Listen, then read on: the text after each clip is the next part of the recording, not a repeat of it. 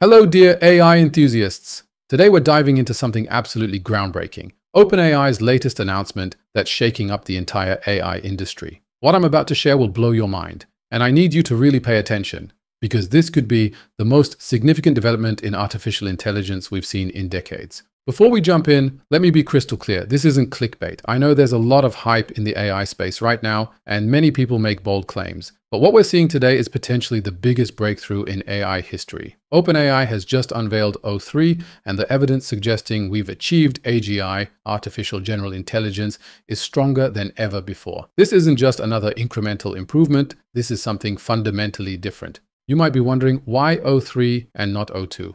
Well, here's an interesting bit of corporate naming drama. OpenAI had to skip O2 because of a telecom company named O2. Classic OpenAI move, right? They're notorious for their unique naming conventions, and this time they had to work around trademark issues. But don't let the name fool you. What matters is what's under the hood. Let's dive deep into the capabilities of O3. And I'm going to break this down in a way that shows you just how revolutionary this system really is. OpenAI actually released two models today, O3 and O3 Mini. While we can't get our hands on them just yet, the benchmarks are absolutely insane. We're talking about numbers that seemed impossible just months ago, and I'm going to walk you through exactly why these results are so significant. And first up, let's talk about coding capabilities. This is where things get really interesting. And even as someone who's been in the AI space for years, these results surprised me. On the Sweetbench Verified benchmark, which tests real-world coding tasks, not just simple programming exercises, but actual practical coding challenges,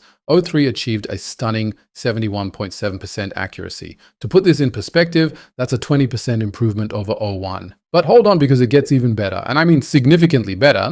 In competitive programming, which is essentially the Olympics of coding, O3 achieved an ELO rating of 2727. Now let me put this in context for you. Mark, OpenAI's head of research and a competitive programmer himself, has a personal best of around 2500. Yes, you heard that correctly. O3 is outperforming OpenAI's own head of research. This isn't just about writing simple scripts anymore. We're talking about solving complex, algorithmic problems that challenge even the best human programmers. But coding is just the beginning, and what comes next is even more impressive. Let's talk about mathematics, specifically the kind of math that most people would find incredibly challenging. On competition math benchmarks, O3 scored an almost perfect 96.7%. That's not just impressive, it's unprecedented. These are the kinds of problems that would appear in mathematical Olympiads, problems that challenge the brightest young mathematicians in the world. And when it comes to PhD level science questions, O3 scored 87.7%, which is about 10 percentage points higher than O1. Think about that. We're talking about questions that test the limits of human knowledge in various scientific fields. This next part is crucial, and I need you to really understand the implications here. These achievements aren't just random benchmarks or isolated test results. They're indicators of something much bigger and much more significant. When an AI system can perform at this level in both mathematics and science, it opens the door to something truly revolutionary: self-improvement and automated AI research. Imagine millions of O3 instances working simultaneously to improve themselves, each one building on the discoveries and improvements of the others. The implications are staggering, and we're just beginning to understand what this might mean for the future of artificial intelligence and human society as a whole. Now, let me tell you about what I consider the most impressive achievement, the ARC Prize Challenge. This has been the holy grail of AI benchmarks for the past 5 years, and for good reason. It's designed to test true intelligence, not just pattern matching or memorization, but actual understanding and reasoning. The benchmark is deceptively simple, which makes the results even more impressive. You're shown patterns and need to figure out the rules behind them. Humans find it relatively easy because we're naturally good at this kind of abstract reasoning, but AI systems have struggled massively with these tasks, at least until now. O3 didn't just beat the previous record, it completely obliterated it. With standard computing power, it achieved 75.7% accuracy, which would already be impressive. But when they allowed it to think longer, it hit 87.5%. To put this in perspective, human performance averages around 85%. Yes, you're understanding this correctly. O3 is outperforming humans on a test specifically designed to measure general intelligence. This isn't just about crunching numbers or processing data anymore.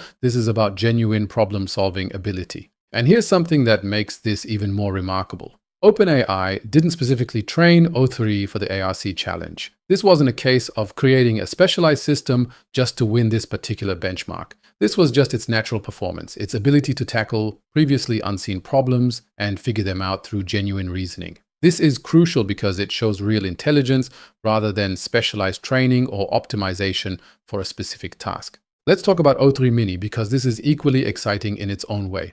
Think of it as O3's smaller, faster sibling. While it might not reach the same peak performance as O3, it's still outperforming O1 in many areas, and it does so at a fraction of the cost and speed. This is crucial for practical applications because it means we can deploy this technology more widely and more efficiently. O3 Mini comes with 3 different thinking time settings: low, medium, and high. This is a game changer for practical applications because it means you can adjust the model's performance based on your specific needs.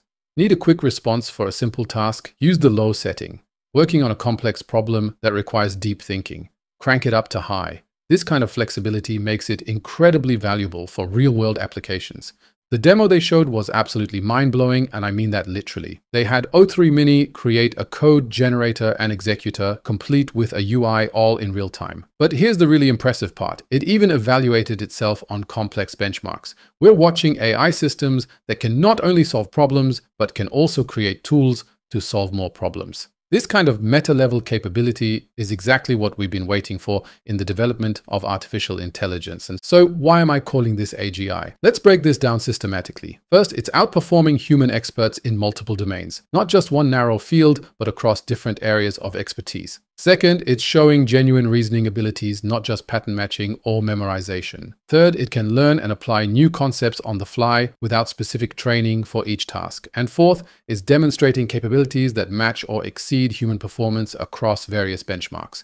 When you put all of these pieces together, what you're looking at is something that's getting very close to, if not actually achieving, artificial general intelligence. I want to address some potential concerns and skepticism because that's important in any scientific discussion. Yes, these are still controlled tests. Yes, there's more work to be done, but the level of general problem-solving ability we're seeing here is unprecedented. The ability to transfer learning from one domain to another, to reason about new problems, and to perform at or above human level across multiple domains. These are exactly the kinds of capabilities we've been looking for in AGI.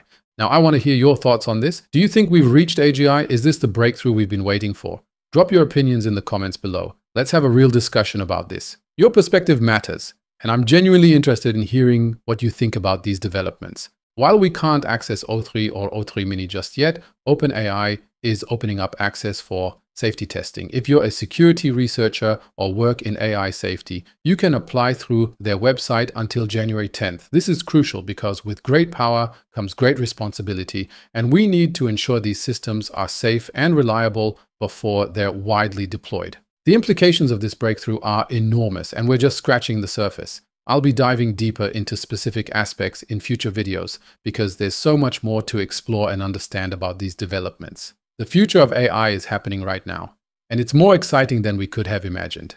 If you enjoyed this video, make sure to hit that like button and subscribe to the channel. Don't forget to hit the bell icon to get notified when we upload our next video. Hope to see you next time. Stay real.